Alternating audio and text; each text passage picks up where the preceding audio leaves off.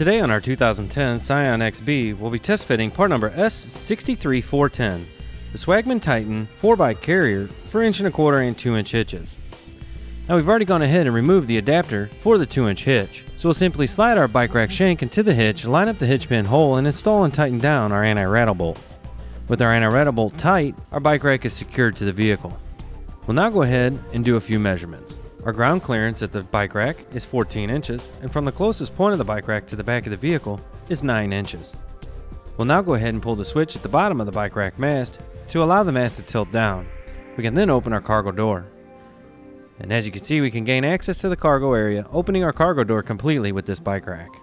We'll now pull the switch here at the top of the mast to bring out the dual arms, where we can undo the straps to expose our cradles. We'll place the bike into the cradles and bring the straps around, securing our bike to the bike rack. And that's it, our bike is loaded and we're ready to head on down the road.